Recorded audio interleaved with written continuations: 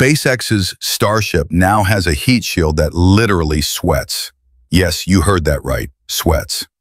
At 3,000 degrees during re-entry, while other spacecraft burn their shields away, Starship releases gas through microscopic pores to stay cool, just like your body sweats when it's hot. Why does this matter? Traditional heat shields are trash after one use. Ceramic tiles take months to replace after each flight. But a sweating heat shield? Just refill the gas tanks and fly again in days. Ship 36 just proved this isn't science fiction anymore. Zero missing tiles, mysterious gap filler everywhere. Something big is happening, but here's what nobody's talking about. How do you make this work on Mars, where the atmosphere literally feeds the fire that's trying to destroy you? Let's dive right in.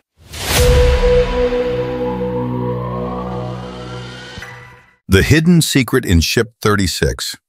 Ship 36 isn't just another test vehicle. It's the most important Starship ever built, and the proof is right there in the photos. Lune Compromiser 26. Look closely at the images from April 2025. See those thick layers of gap filler material between every tile? That's not normal protective padding. That's never been there before on any previous Starship. What you're looking at is SpaceX's secret weapon. This mysterious material covers a secondary ablative layer underneath, a backup heat shield that burns away if anything goes wrong. But here's the mind-bending part. They're not expecting things to go wrong this time. They're preparing to test something revolutionary, something that could change space travel forever. When physics becomes your enemy. Picture Starship screaming back to Earth at 17,000 miles per hour. The air can't get out of the way fast enough, so it compresses. And when air compresses at those speeds, it turns into plasma. 3,000 degrees of superheated death, hot enough to melt copper in seconds. Every spacecraft in history has faced this same killer. The space shuttle burned through tiles on every mission. Months of repairs, millions in costs. Apollo capsules literally burned their heat shields away, throwing away the protection system after one use. But what if there was a way to fight back? What if, instead of just taking the punishment, your heat shield could actively cool itself? That's exactly what SpaceX figured out. The breakthrough that changes everything. They call it transpiration cooling, but that's just fancy talk for making spacecraft sweat. Here's how it works. The metallic heat shield has microscopic pores, thousands of tiny holes invisible to the naked eye. During re-entry, pressurized gas slowly leaks through these pores, creating a protective barrier around the spacecraft. Why does this work? Gases are terrible at conducting heat.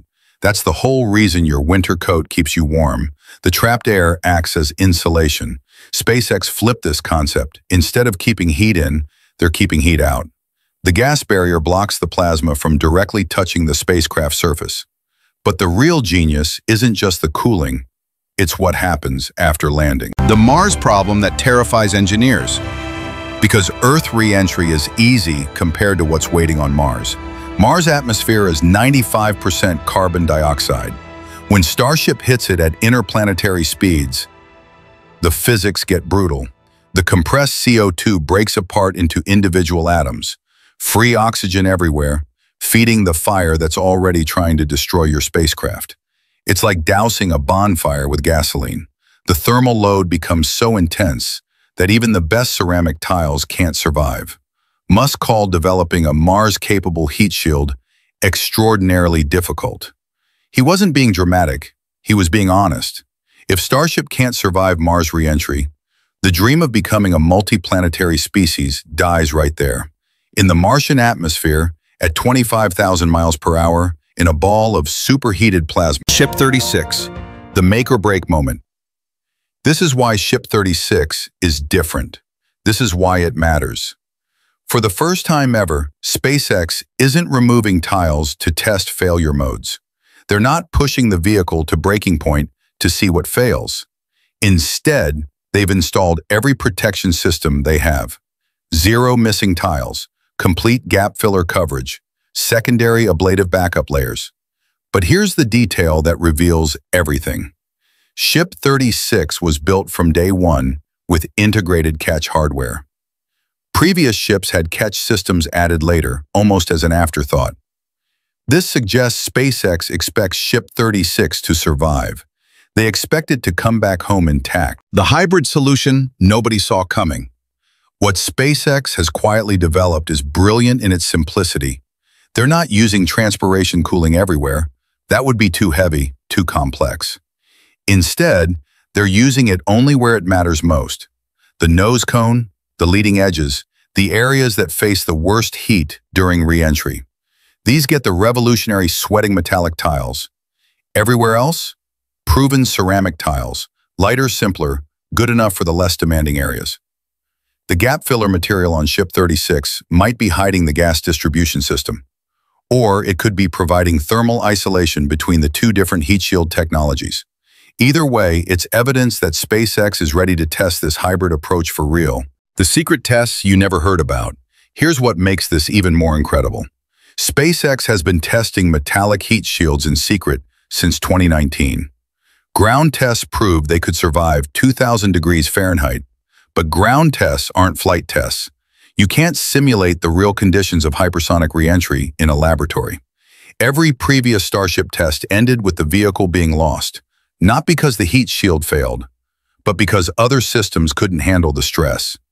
Attitude control problems, engine failures, structural issues. Ship 36 represents SpaceX's first real chance to get clean data on their revolutionary heat shield technology. If the other systems work, if the vehicle stays controlled during re-entry, then they'll finally know if transpiration cooling works in the real world. What nobody's talking about, but there's a darker possibility that nobody wants to discuss. What if this whole transpiration cooling story is misdirection? What if the real breakthrough isn't the sweating tiles, but something else entirely? The secondary ablative layer, the gap filler material, the complete tile coverage. What if SpaceX has solved the heat shield problem in a completely different way? The only way to know for sure is to watch what happens during Ship 36's re-entry. Will it survive intact? Will the tiles show minimal damage? Will SpaceX finally have the data they need for Mars missions? The stakes that keep engineers awake. This isn't just about reusability anymore. This isn't just about cutting costs or flying more often. This is about survival on Mars. This is about whether human beings can actually become a multiplanetary species or whether we're stuck on Earth forever. If SpaceX cracks the heat shield problem, Mars missions become possible. If they don't, the timeline gets pushed back by years, maybe decades. Ship 36 carries the hopes of everyone who dreams of walking on another planet. The pressure on SpaceX's engineers must be crushing. One test flight, one re-entry, one chance to prove their revolutionary technology works. Everything depends on whether a spacecraft can learn to sweat. The truth about our future. So here's what we know. SpaceX isn't just building better rockets. They're rewriting the rules of space travel itself. The sweating heat shield isn't just clever engineering. It's the difference between humans staying trapped on Earth and becoming a truly spacefaring civilization. But Ship 36 is just the beginning. If this test succeeds, we're looking at Mars missions within the decade. If it fails, well, SpaceX will learn, adapt, and try again. That's what they always do. What fascinates me most, this technology could make space travel as routine as flying across the country. Your kids might vacation on Mars the same way you vacation in Europe today. The real question isn't whether SpaceX will crack this problem, it's how quickly they'll do it and what comes next. Because once you solve heat shields, once you make space travel cheap and reusable, the entire solar system opens up. Europa, Titan, the asteroid belt. Suddenly everything becomes possible. What do you think happens when SpaceX makes their next breakthrough? Drop your predictions below. And if you want to stay ahead of the space revolution, hit that subscribe button, because the next few years are going to be absolutely wild.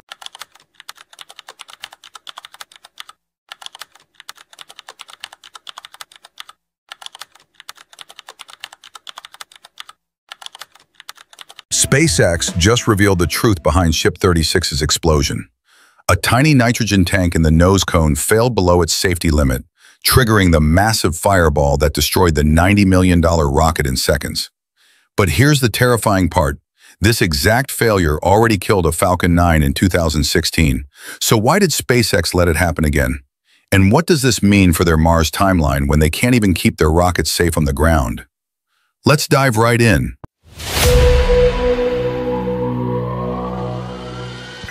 The night everything went wrong. June 18th, 11 p.m. The Massey test site glows under massive floodlights.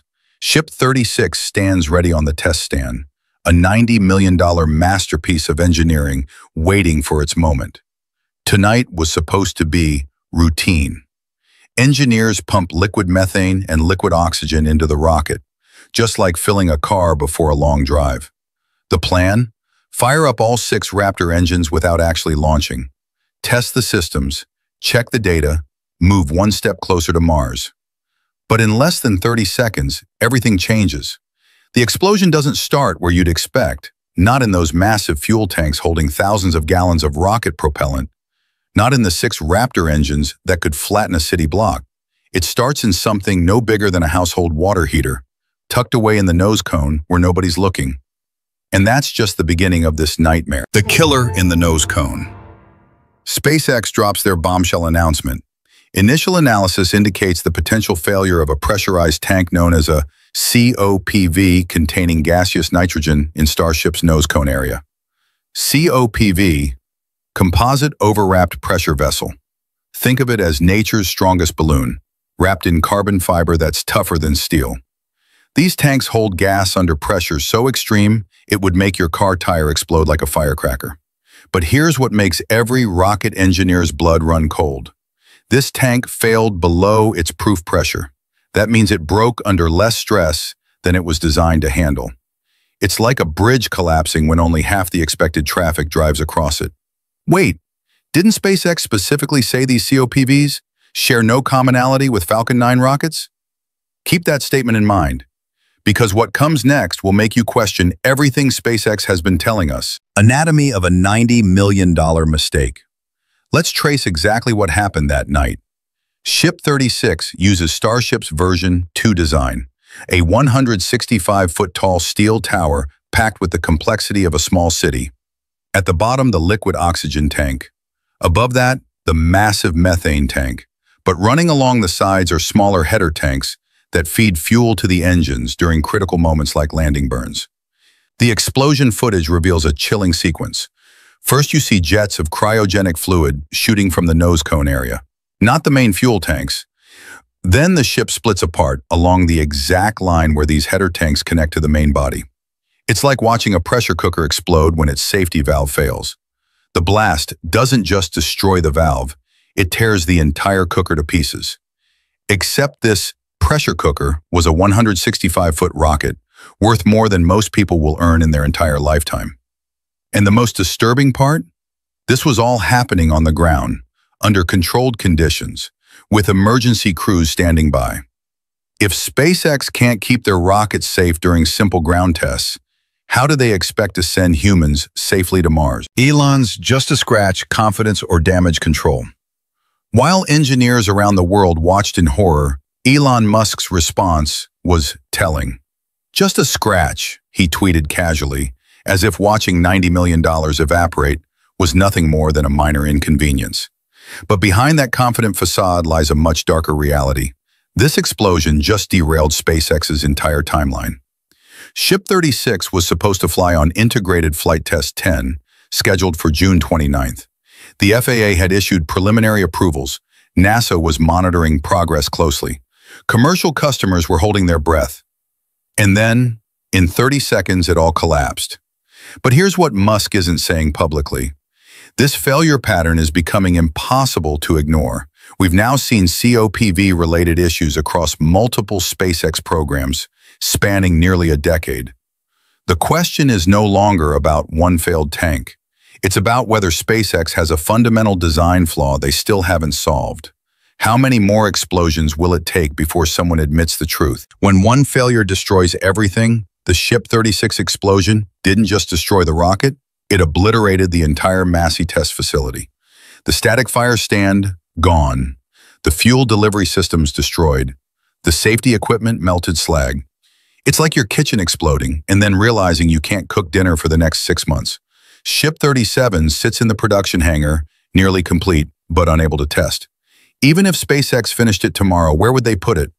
Launch Pad A? That's a $2 billion gamble. If Ship 37 fails during testing there, it could destroy the launch tower and set SpaceX back years.